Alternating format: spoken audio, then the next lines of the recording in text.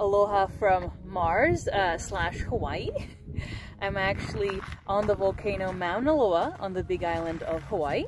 So even though it may look like Mars, we do research here like if we were on Mars, but actually we're on Earth. My name is Dr. Michaela Musilova. I'm an astrobiologist. That means I search for life in space, but I'm also an analog astronaut. That means I do work and research like an astronaut, but here on Earth to help prepare humans to be able to live on the Moon and Mars one day. I'm also the director of the High Seas Research Station, which is this interesting looking dome you see behind me. It is a research station here on the volcano Mauna Loa, where people spend sometimes several weeks up to a year living as if they were on Mars. And you can see it really looks like Mars around me. The geology here is very much like that of Mars and the Moon. So we can do relevant research for the Moon and Mars.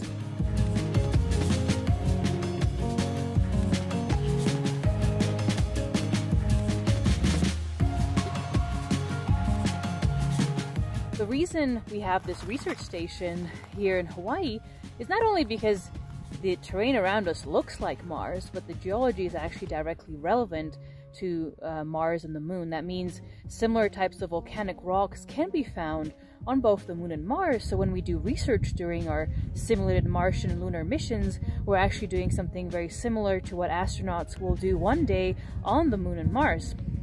And we also look for life forms in this environment in so-called lava caves, these caves made of lava. And we think similar life forms or organisms could live on Mars today in similar caves. So that's part of the research we do here. But the main part is to study how humans interact and can survive in these difficult, isolated conditions as if we were on another planet. I have now led over 30 simulated missions to the Moon and Mars as a commander. It's been an amazing experience working with people from all around the world. I've learned a lot, and the one main thing that I learned was that humans are going to be very important in terms of future space exploration. If we can't find good crews that can work together well under these extreme conditions of space exploration and space missions, then we can't make those missions be successful. So let me show you what the inside of the high seas habitat is like next.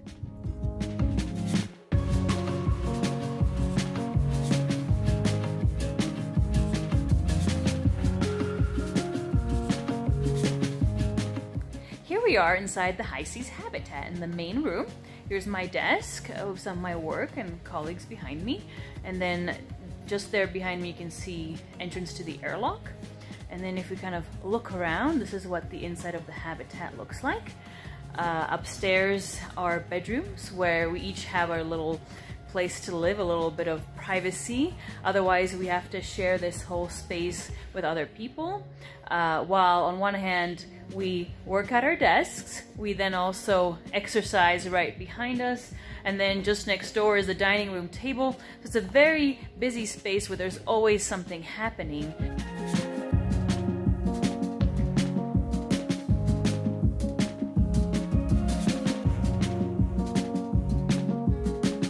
Living inside high seas for weeks or months on end, it's all about being an empathetic person who cares about others, can be patient with them, can communicate well with them so that we don't have arguments together, and so we can work well together to do research, outreach, and work on many other space-related projects.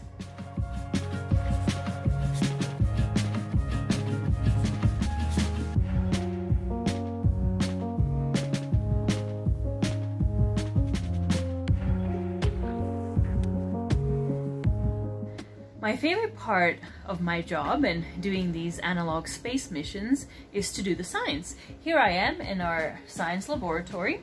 It's also the only other room that has a window in our whole habitat. You can see it behind me. The other window is in the main room.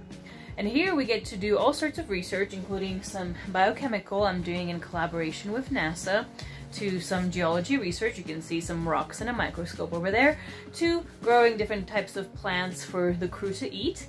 And some of the plants are, for example, grown using human hair because we want to be recycling everything possible. during our space missions, so that's also been a project we've been working on, and I generally just love working on these different projects, trying something new, making some new discoveries. But I must say the absolute best part of my job is getting to work with people all around the world on these amazing projects.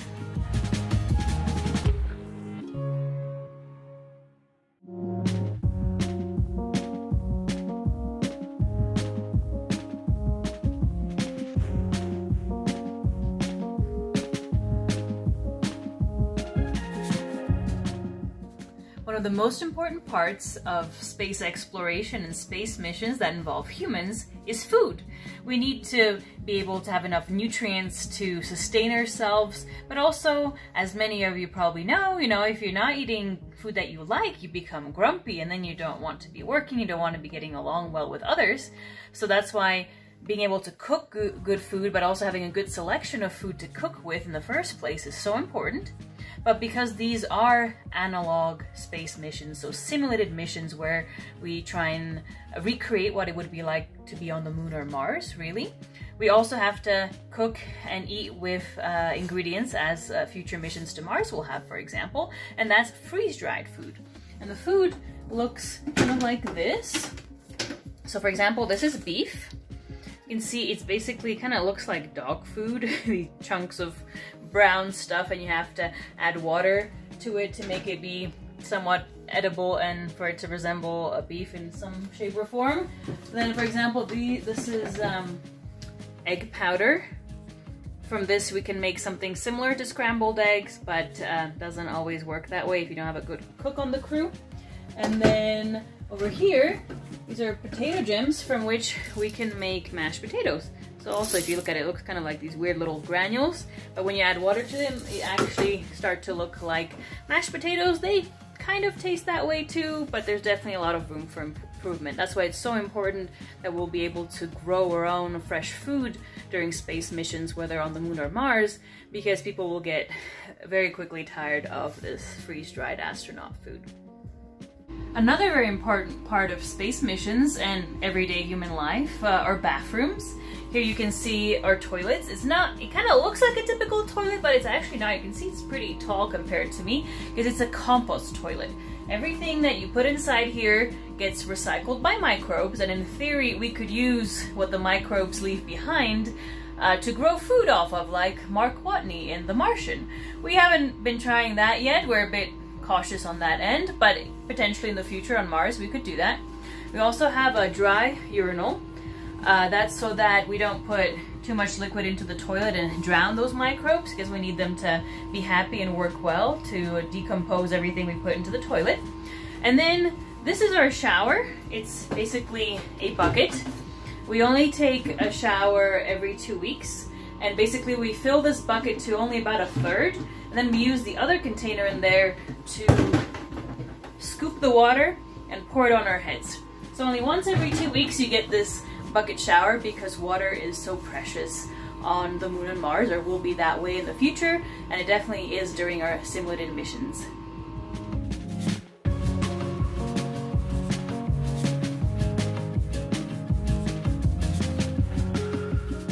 We are in between two EVAs or spacewalks when we go outside into the terrain wearing spacesuits.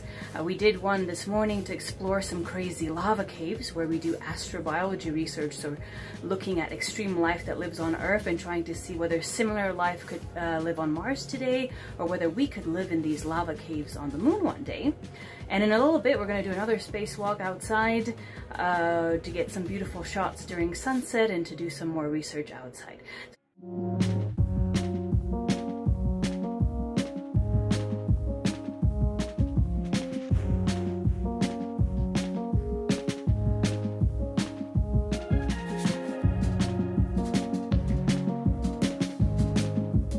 Sometimes for days on end waiting for some nice weather like today so we can go on EVA. We're also very dependent on weather because our electricity here comes from solar panels. So when the weather is bad, we have to go into low power mode and save as much electricity as we can to make it through the night. It can get really cold up here on the mountain. It's approximately 2,500 meters in altitude. So this is essentially where we kind of all live and work. We also have a lab, I will show you in a moment, where we can do some microbiology, geochemistry, and other kind of research. This lab also works as our medical bay. So if you have a look over here, we just enter the lab. Right behind me over here, that's where I have some sampling tools so I can collect astrobiology samples for a collaboration we have with NASA Goddard. And over here in this corner, this is right behind me, that's the medical bay. In case anyone gets hurt on mission or feels sick, we can take care of them. And then we have all sorts of other equipment like a microscope and tools here behind me next to the only other window we have in this whole habitat, where we can grow some plants. And again, look outside our window, and there you can see our solar panels right there, which provide us with the needed electricity for us to survive here in this habitat. So we do all sorts of research here, inside the habitat, outside. And finally, let me show you where are the bathrooms and our bedrooms. Our bedrooms are located on the top part of the habitat, so I'm walking up the stairs now to show you what our bedrooms look like. You can see 6 bedrooms behind me, and the last door right there is an upstairs bathroom.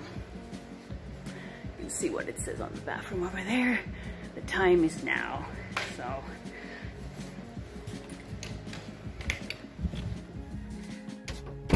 All right. And yeah, so this space in the bedroom, essentially our only private space we have in the habitat, unless we spend some time alone in the airlock engineering or lab. And we usually just come here to sleep, but sometimes, you know, you get tired of spending a lot of time with other people all the time. You can't escape them, so sometimes you just want to go to your bedroom and have some alone time. And during this mission with this crew, we actually get along really well, so we just tend to spend all our time together in that one main room with the computers and the exercise equipment. And yeah, we work together, we exercise together, cook together, have a lot of laughs, share stories. And actually, we've been having a very nice mission, and it's always my goal as commander of a crew to make us go from being a group of strangers to become a space family.